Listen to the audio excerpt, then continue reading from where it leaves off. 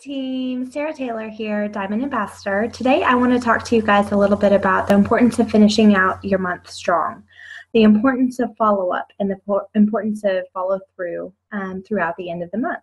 So at the beginning of the month, we always talk about goal setting and what we're going to accomplish for the month. As we head towards the end of the month, it's important to hold yourself and your teammates accountable for those things. So that involves everything from recruiting to sales to, of course, follow up with potentials and customers. But one of the often overlooked things is the importance of our own team.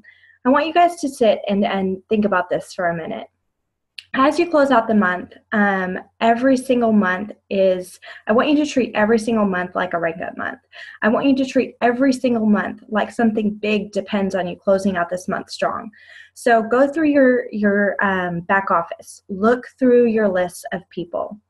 If you see blue lines, which are active ambassadors, and they don't have any sales or any purchases, that's a big problem. That's a very big problem. And that is somebody that needs you to reach out to them. That is somebody that has signed on to Plexus for one reason or another. But the one thing that all of the people on our team have in common is that people signed on to Plexus for the products, to take the products and to have health results or weight loss results. You owe it to them to be their consultant, to reach out to them and to see how they're doing. If nobody in between you and them has reached out to them, that's a fundamental issue on your team. And you need to make sure that these people are receiving proper follow-up. You need to make sure that they're being troubleshot with. You need to make sure that they are having the best experience possible with Plexus. I know it's easy to look at those blue lines and think, well, I'm sure their ambassadors reaching out to them, or I'm sure they just can't afford it this month.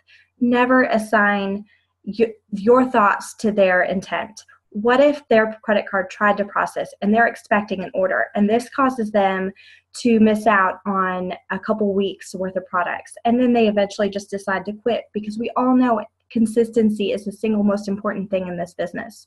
So I want you to look through your back office at the end of every month with a couple days to spare and follow up with those people that have no orders for this month, because that is a big deal. You want them to remain consistent on the products. You want them to feel like they're a part of the Plexus community, and you are their consultant. You are their Plexus consultant that provides to them the service of having a very good Plexus experience, and to troubleshoot with them and to make sure that everything's okay. You cannot count on everybody in between you guys to follow up with them. So it has to be on your shoulders.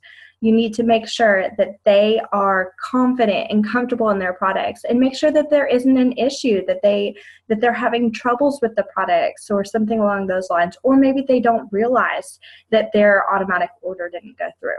So I just want you guys to think about this and think about how important your follow-up is each and every month. Take care. Bye.